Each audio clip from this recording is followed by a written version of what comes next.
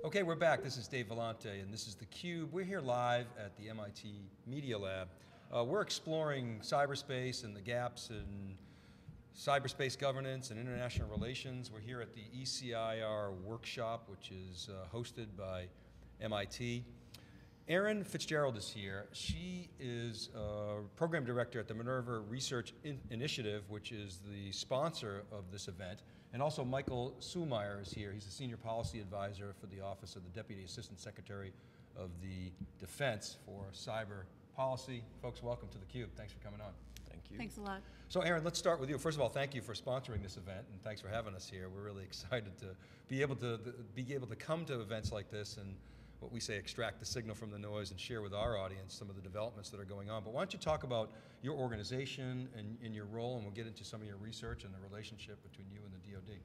Sure, no, I'd be happy to. Great. So as you mentioned, I direct the Minerva Research Initiative. This is actually a DoD sponsored program. It was actually in 2008, then former Secretary of Defense Gates started this program. So it's pretty unusual to have a Secretary of Defense starting a research program.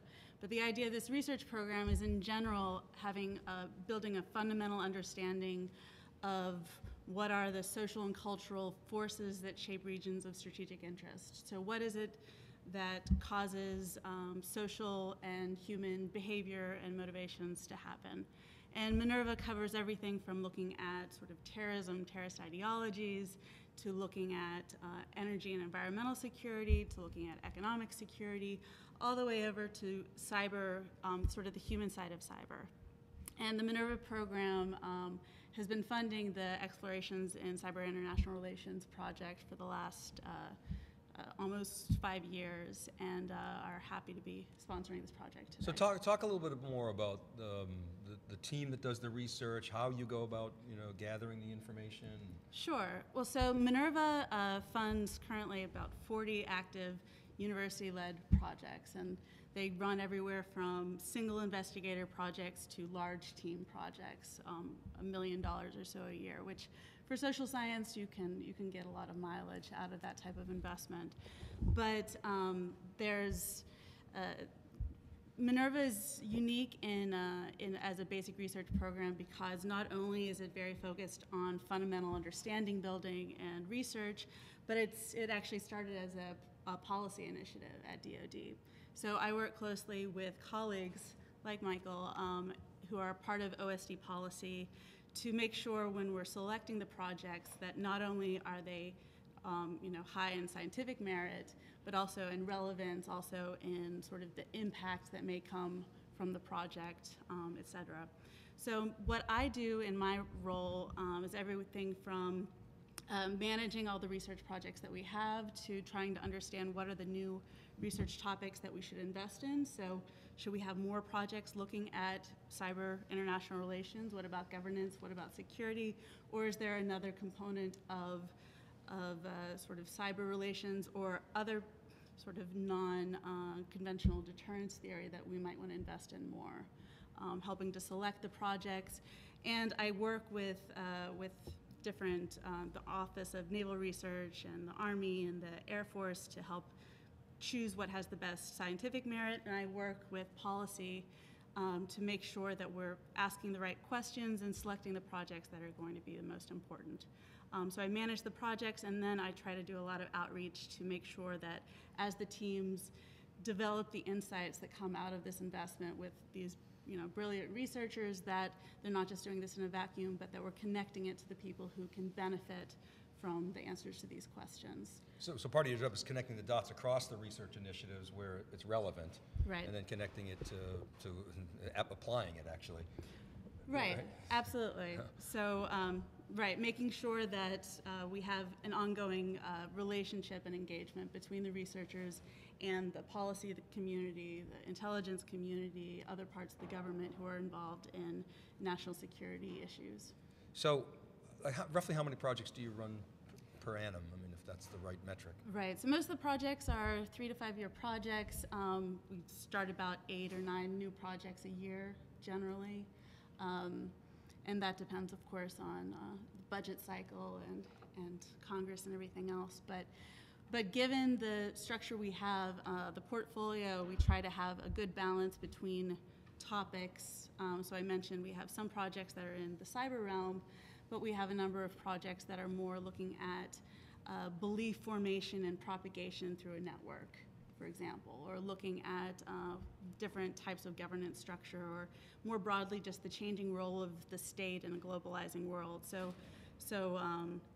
we have projects across that gamut, and we try to have a combination of large projects, small projects, more qualitative projects and quantitative projects, and in general, some projects that might pan out and be useful immediately, and others that might have 10-year long-term benefits. So Mike, I wonder if you could talk a little bit about, we're talking off camera about the missions of the department. I wonder if you could talk about that, and then maybe Erin can maybe tie into some of the research, how some of the research has supported those missions. Absolutely, thanks for having me. And you were able to capture the title that I currently have in the Cyber Policy Office very well. And so as background, it's a good first rule of Washington to always remember that the longer the title, the least important the guy. So my apologies, you are stuck with me. But at least I'm able to talk a little bit about what our office does and the overarching missions of the American Department of Defense when it comes to cyber policy. We're part of the Office of the Secretary of Defense, an institution within the Department of Defense that was created in 1947 as part of a way to ensure civilian oversight, systematic civilian oversight of the military. The historians in the audience will remember that World War II was fought essentially with the Army, the War Department, doing one set of actions, the Navy Department doing another set of actions, and after the war there was a decision to unify. So we are part of the civilian organization that tries to unify military policy. Specifically, as someone employed in the Cyber Policy Office, we spend a lot of time thinking about civilian oversight of the military with regard to cyber policy. So that's the background on our part of the organization. Erin is a great colleague in the acquisition technology logistics side of Office of the Secretary of Defense, and doing the work that she does, that she just told you about. In the policy side of thinking about cyber and how the military plays, it's taken the department a little while, but I think we're able to articulate three primary missions at this point. The Defense Department is an operational organization, and so we think in terms of missions. And these missions were articulated really by our former Deputy Secretary of Defense, Ash Carter, at a speech not too long ago in Aspen. And there he spoke about a mission to defend Defense Department networks. He spoke about a mission to ensure that cyber capabilities are available to support contingencies. And he spoke about a mission to make sure that the department can defend the nation. And that's a sort of proper noun, defend the nation in quotes, defend the nation in the event of a very serious cyber attack coming against the United States. A word on each of those very briefly, and then we'll go back. To defend DoD networks, you'll find people tend to start with that mission first, because if DoD's networks are problematic and compromised, it's very difficult to do the other two. Not impossible, but it's very important to begin with defending our own DoD networks. The second, in terms of contingencies, just like any standard military operation, you want to make sure you've got the full range of options available to the senior-most decision makers when they need to be able to use them. And third, for Defend the Nation, this is really an example of terrific whole-of-government interagency support across the U.S. government to make sure that all your government is working together to make sure that the nation is secure from cyber attack. It's not, don't think of it as your military out in front doing everything all the time for everyone. Think of it more as we're making sure we're working with the Department of Homeland Security, we're working with the FBI, we're working with justice in general to make sure that the nation is secure from a cyber attack.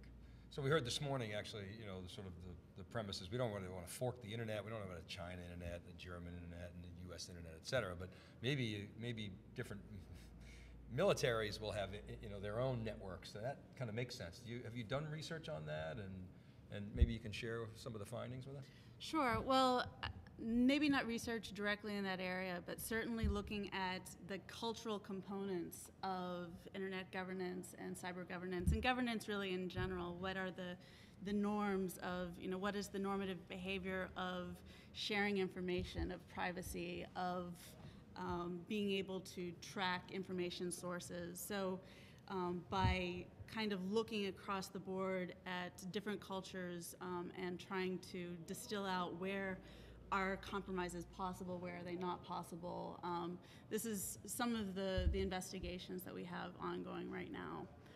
Most of the Minerva research is really looking to inform strategy rather than tactics or more immediate policy. So it's meant to try to look at big picture questions that Michael's boss and those with the shorter and shorter titles can help to make their strategic plans based on. But in terms of looking at specific countries and their normative effects, we've heard a lot today about the idea that really the government or that the internet, we want to have a unified internet, but the idea of having a centralized, single party-led internet is also not feasible, and in fact may lose legitimacy in the eyes of many of the other parties as we have sort of strengthening parties in other ways. So that again leads to a non-cyber question, but something else that my program might look at of, how does power projection work for states? How do states sort of show themselves to be a growing power versus someone who's willing to let someone else take the lead? And those types of lessons can also help inform decisions that we might make for cyber policy at DoD and the other parts of the government and national security agencies. So, I mean, from a purely U.S. perspective, having this sort of, whether perceived or real, and I think part of it is real, this U.S.-controlled internet, not necessarily such a bad thing for the U.S. military. So you've got to project forward what the impacts of sort of a more multi-stakeholder adjudicated internet would mean from a defense standpoint. What can you share with us as you look forward in terms of what research is indicating? Well, I think that the discussions that we've had today, first of all, workshops like this are not only to bring out some of the results from research, but it's really to help inform what are the questions that the researchers should continue looking at. So I think today we've brought up a lot of questions that hopefully the researchers at MIT and Harvard and other researchers in this area might look at in terms of, again, what is in the U.S. best interest. The immediate gut reaction might be the more we control, the more it is in our interest. But again, there's that question of the loss of legitimacy that may move parties to look at entirely different governance structures other than those that we control, which may in the long run potentially weaken our position or not. So how can we look at sort of the large system of systems in international relations, both cyber and more broadly.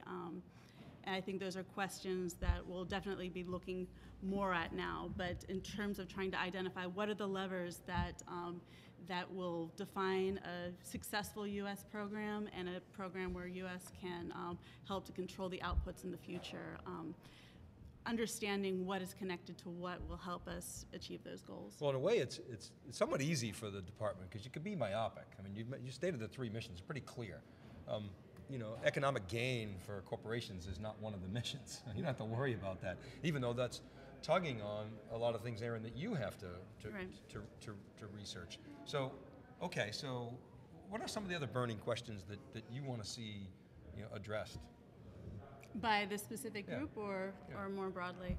So this group, as I mentioned, have been funded for almost 5 years, so they're coming sort of to the end of the investment that they have. And in the meantime, this is a project that, I'm not sure if you've discussed it, it's, we're at MIT today, but it's a project that's multidisciplinary. So it's MIT's political science group, MIT's business school, the Sloan School, MIT's CSAIL, some of the computer science, and also at Harvard Kennedy School, their Belfer Center, looking specifically, especially at science and technology policy. So this is 4 very different perspectives, all on specific issues. So the Belfer Center people have been looking specifically at policy issues and how to distill out lessons from from specific cases in history so that we can generate inputs.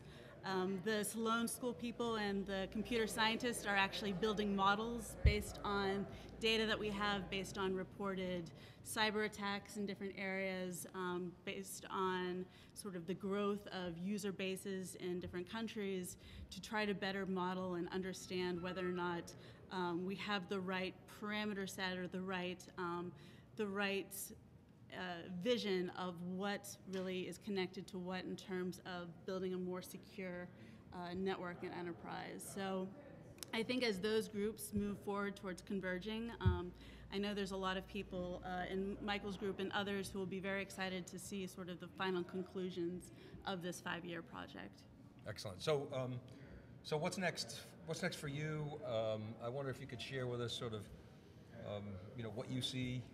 Looking forward, bring out your crystal ball a little bit, but Right. you work in 5-year stints, so you've got to have a long horizon. So bring out the telescope. Sure. What do you see down the road? Well, and that's a tricky part of basic research in general. If we're only looking at the problems, if we only focus right now on cyber governance issues, mediating between the US and China, in 5 years that may not be what's important, and it may be Brazil that's a larger player, and maybe if we weren't careful, the questions won't generalize to help us inform those larger questions. So I think definitely having a good balance between specificity and generalizability in our investments will help us to have sort of the most broad and robust set of insights that might come out.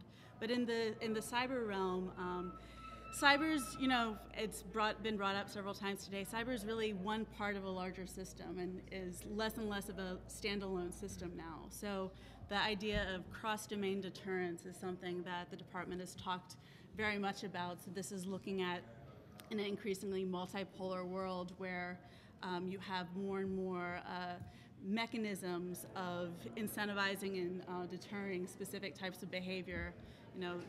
So no longer do we have sort of kinetic or warfare types of levers and economic levers. We also have cyber,